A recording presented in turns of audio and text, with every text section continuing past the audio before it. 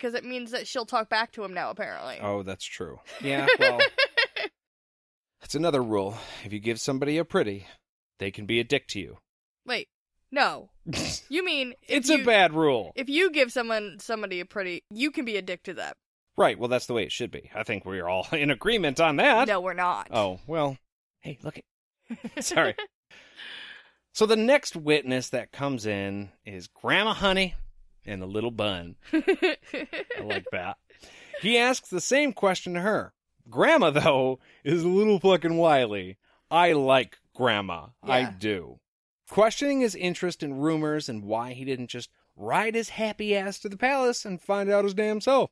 Yeah, you're so curious about the death of the counselors and what they were doing beforehand and Kaylin's beheading. Maybe you could have gone to, like, the scene of all of those crimes. Yeah. Figured it out yourself. You're a dignitary. Like, you have some more sway than I do to be able to go do that shit. I live down in a box on Stenter Street, okay?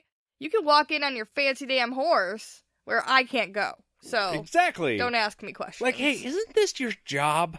Yeah. Aren't you the guy asking people questions? I know that's what's happening right now, but I feel like if you chose better people, get better questions. If you really wanted answers, you would go to the right places and the right people, maybe? I don't know. It's revealed that he is interested in the mother confessor. And Lil Bun, I like that, should be a rap name, tells him that she watched the beheading, but won't say Kaylin is dead because she knows when magic is at play, you can't always trust your eyes. Which kind of goes with what we were talking about earlier.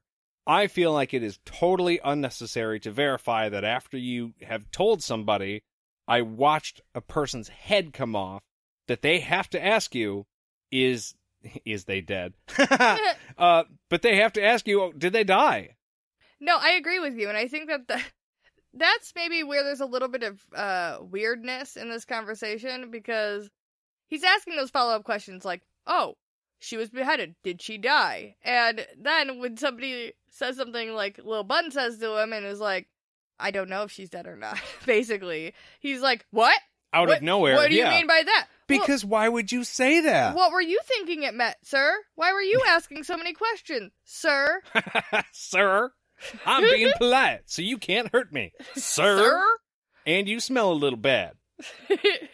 My apologies. But the other thing is, this guy is a witch hunter, right? Yeah. How does Lil Bun know that there's magic at play? I don't know. Ooh! No, this was a ringing question in my head. I was like, wait a minute. This guy, Brogan, has a sister who is there, who has magic, so she can detect magic and help him figure out his way, and he talks to a little girl who apparently has magic of some kind, because she is like, oh, magic's at play, so can't be sure. Like, how did you know there was magic at play? Nobody else in the town that saw her be beheaded thought there was anything funny going on. Obviously, this little girl is tuned in somehow.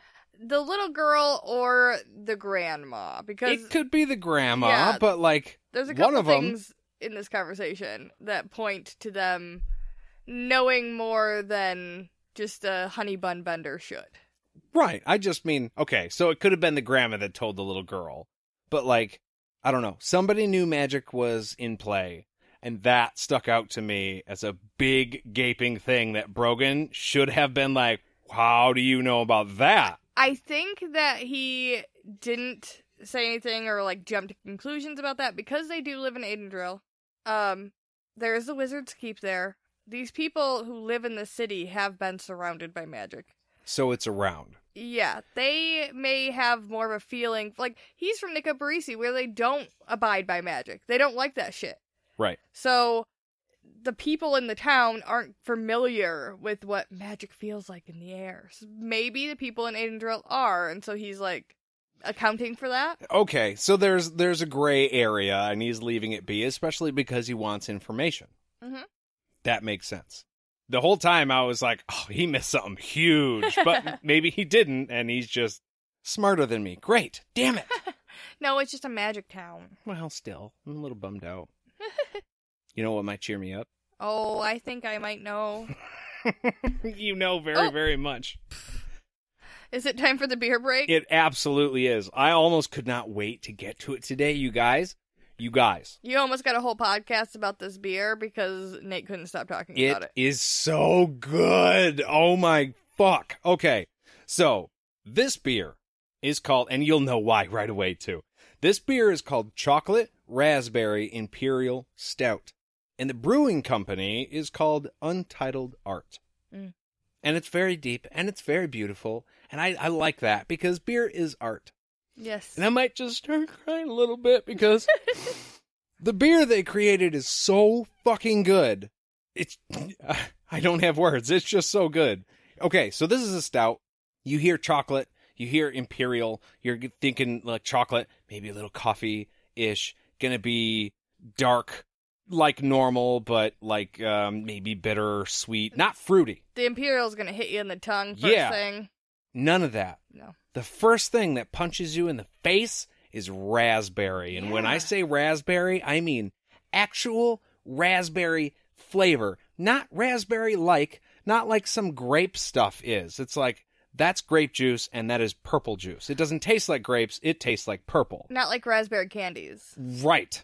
This actually tastes like raspberry with just a little chocolate on the end, and that's it. Yeah, the chocolate and the imperial that you normally hit up front is like on a smooth backside, and it's just very nice. I've been trying to get my hands on some Untitled Art beer for a while because I saw them on like a Michigan Craft Brew Facebook page, and I'm excited that we got it because that's damn good for an imperial. It's good. Yeah, it's an imperial stout, and I took my first swig and immediately was like, that is not what I expected at all, and it is 100 times better than what I thought it was going to be. It's 11%. So yeah, and it's 11%, and it doesn't taste like it. I could drink a lot of these. This is a very dangerous one, and now I have exactly 3 reasons to go to Wisconsin, so we might need to make that happen. Yeah, I agree. The pirate ship, Airbnb. Yeah. This beer. And then cheese, because I like cheese. So yeah, because we're not Kaylin. Wisconsin, here we come, baby! So, I mean, this is the only one of these that we have, and it's sad, because we just finished it. So, I'm not going to lie, I'm going to be a little bummed out. But I'll survive, because I know where to get more, and that's definitely on my to-do list once we get out of quarantine. Damn it! I have other beers for you. They won't be as good, but... I'm going to need a lot to make up for this one. Yeah. I'm prepared. Well, let's go get those, and we'll be back right after this. Okay. Hey guys, Nate from All the Things, and I want to talk to you a little bit about 4 Acre Freedom. So 4 Acre Freedom is a family-owned and operated one-stop shop for everything that you're probably already looking for. They've got vinyl-laid shirts, they've got hoodies, and don't forget your beer koozies. Those are, like, essential. We have some, actually, with the All the Things logo on it, and they look pretty sick, just saying. They've got custom-made rings and jewelry, which Jade and I also have, and they're fucking badass. We got these ones, you guys. It's like stainless steel, but then there's a core. Jade's has like meteorite in it. I think mine's got like dinosaur bone in it, and they glow, and it's like, they're fucking cool. I can't do it justice with a microphone. You guys really have to see it. Again, we are going to post these on our Facebook page so you guys can get a better look at them. They're awesome. He can do custom woodwork and signs. Like, you want a badass grace or a quote, or even like a picture of something from the book, he can do that. He's got a thing that just like, it'll etch it all out onto wood, real fucking cool. You get exactly what you want every single time. He can do leather work. You want a custom sheath for your knife, or perhaps your sword of truth. You need a new belt. He can do that too. I mean, you could put those 2 things together and probably make a scabbard. Just saying. And also they have farm-to-table bread, candies, and confections, which are delicious. I have tried them. Look, here's the thing. Everything they do is of the best quality. And it's all literally handmade. This is not that kind of shop that just buys a bunch of shit cheap online and then you get cheap stuff for a little bit more. No. The value is there. The quality is there. Everything they do is awesome, and you should check them out for yourself. They're on Facebook, Instagram, and Twitter, and of course, you can check them out at 4acrefreedom.com. High quality, handmade. And we're back. Okay, so Brogan says that magic is the keeper's taint. Oh, your eyes got so big when you looked at the first line. You're like, yeah, well, he said it. He said the thing. He said the thing. He said the thing. And I mean, is that why I heard you chuckle from the living room the other day when you were by yourself reading? Yeah. Did you get to this? Yeah, and you're probably. Like, ha! Mm. Yeah, probably. Because honestly, the keeper's taint probably is pretty, like, evil and gross. Bad? And Yeah. Yeah. I would So assume it's gross. I feel like this is, like, a very good analogy. If you're trying to get people to understand how evil something is, be like, that's like the keeper's taint, man. And you're like, oh. Oh, that's bad. Okay, sorry. I am definitely not 12. Okay. Grandma Honey says magic isn't evil. Okay? It isn't good or evil. Just like the knife at his belt isn't good or evil. Or Right. gun. She doesn't say gun, but like a gun isn't good or bad. It's just Right. a tool, and the people who use it make it good or bad. 100% true.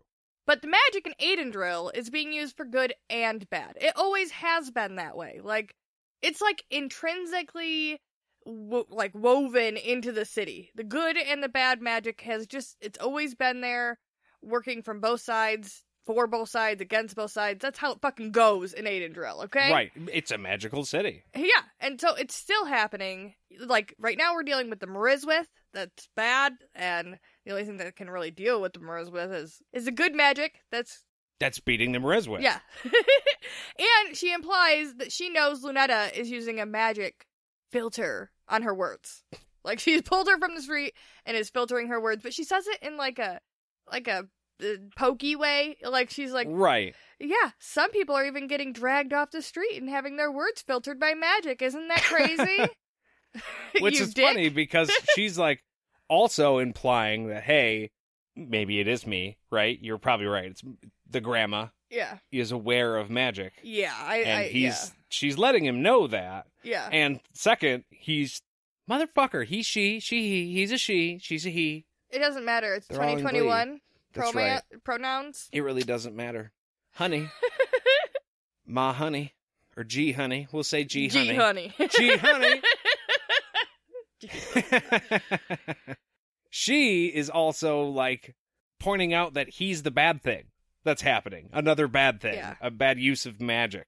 On top of letting them know subtly that she's aware that they're using magic. Yeah. And she also tells him that somebody fascinated with fire could easily be burned in this town. Basically saying somebody fascinated by magic could be exploded. You know? Like, could be exploded.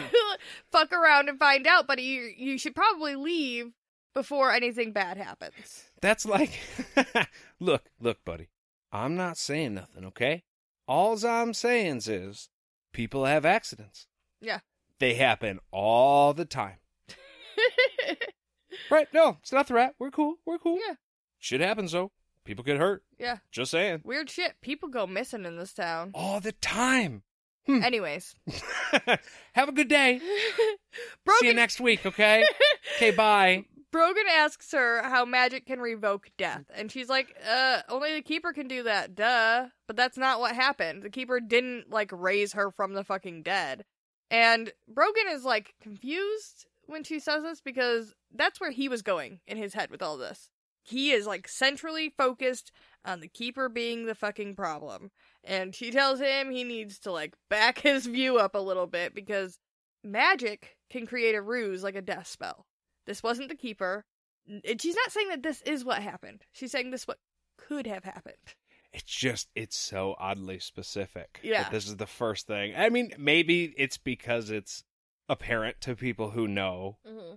If you were aware of some fuckery around a death, then they're like, this is your number one choice of what it could have been. Yeah. No, it is definitely weird, because they're very clearly implying that there's a good possibility that Kaylin didn't actually die. And then she's giving a very plausible explanation for why she could have not died, or how she couldn't have not died.